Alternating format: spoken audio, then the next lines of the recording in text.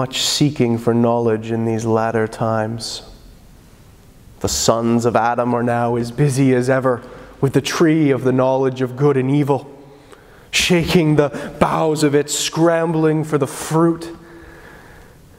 Well, I fear many are unmindful of the tree of life.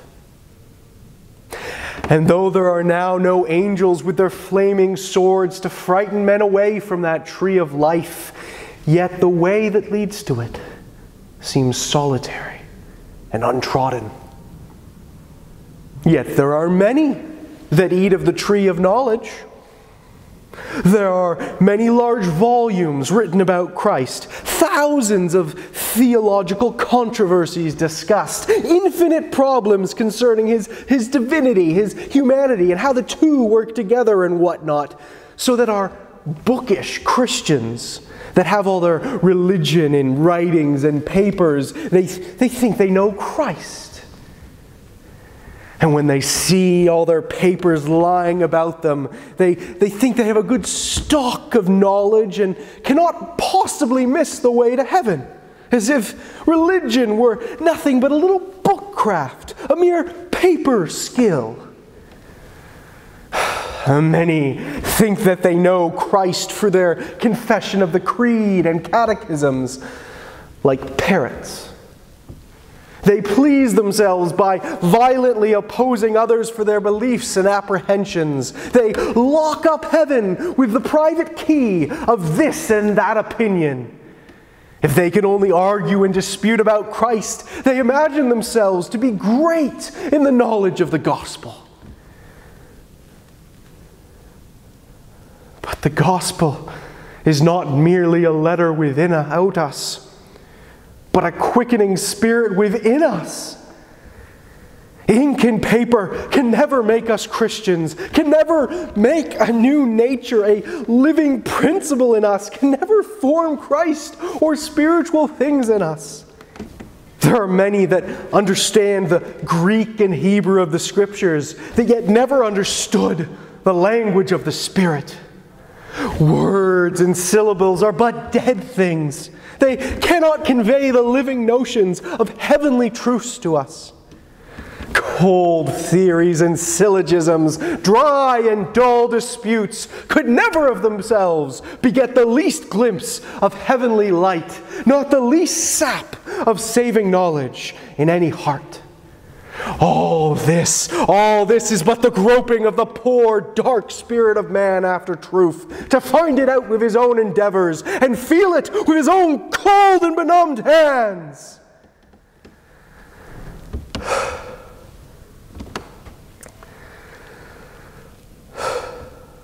Now, I do not speak against the improvement of the rational mind, which is a noble and gallant thing.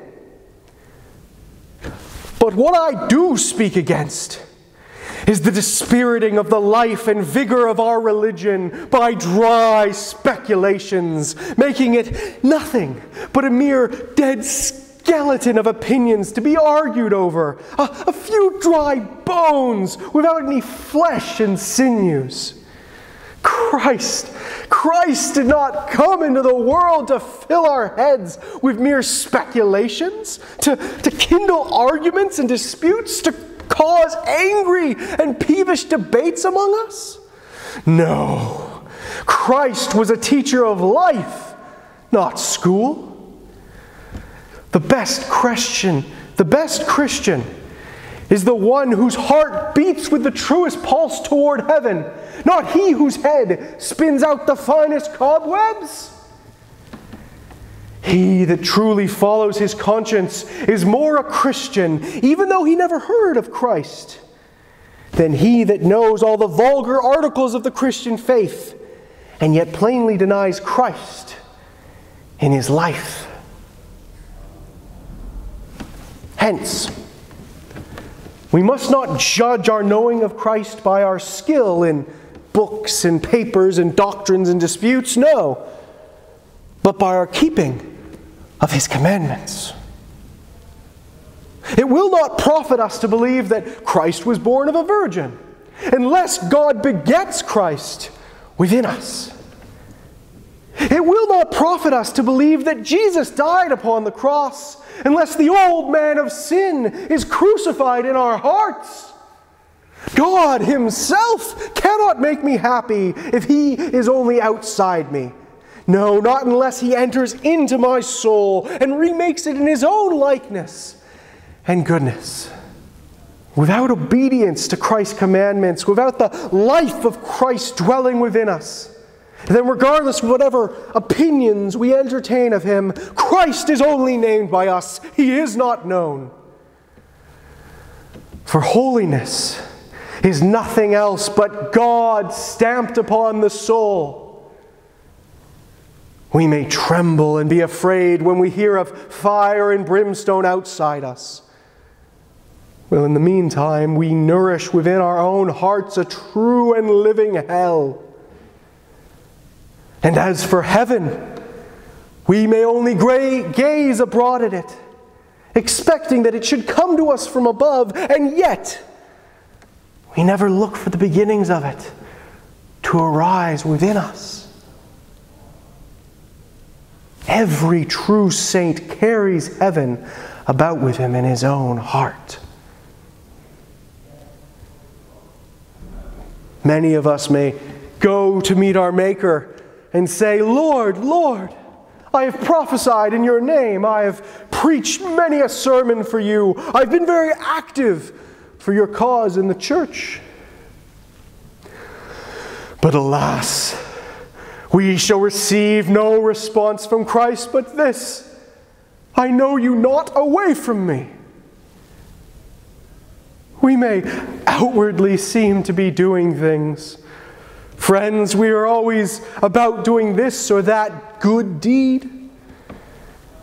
We may make a great deal of noise and raise a great deal of dust with our feet, but we do not move from the ground on which we stand. We do not go forward at all. Or if we do, we sometimes make a little progress, but then we quickly stumble back again and lose the ground which we'd gained. Like Sisyphus in the fable, we roll up a mighty stone with much ado, sweating and tugging up the hill, and then we let it go again. Down, down, down. When I speak of holiness, when I speak of living in the likeness of Christ and His commandments, I do not mean the mere performance of outward duties of religion, coldly acted out as if they were a task, with just the appearance of doing things. Nor do I mean a constant praying, fasting rituals multiplied one upon another. No.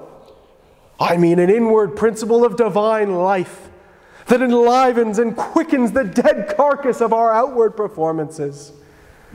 I do not urge here the dead law of outward works, which subjects us to a state of bondage, but rather I urge the inward law of the gospel, the law of the Spirit of life, than which nothing can be more free. For it does not act on us by a principle outside us, but is an inward self-moving principle living in our own hearts. They that act only by an outward law are like little puppets that skip nimbly up and down and seem to be full of life. But all the while, they are moved artificially by wires and strings from without, and not by any principle of motion from within. Yet they that act by the new law of the gospel, by the law of the Spirit, they have an inward principle of life within them. And that law within that I speak of is the law of love.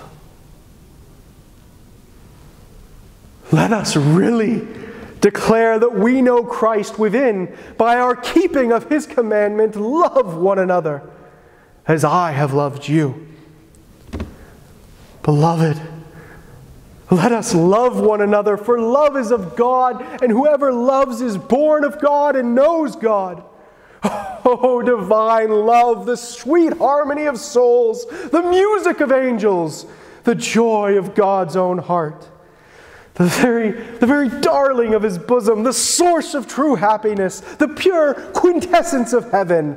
Oh, divine love, that which reconciles the jarring principles of the world and makes them all chime together, that which melts men's hearts into one another. Love bears all things, believes all things, hopes all things, endures all things. Let us express this sweet, harmonious love in these jarring times, that so, if it is possible, we may tune the world at last into better music. Let us follow truth and love. And of the two, indeed, it is better to fail in conveying a speculative truth than to fail to love. Truth and love are two of the most powerful things in all the world, and when they both go together, they cannot be easily withstood. The golden beams of truth and the silken cords of love, twisted together, will draw us on.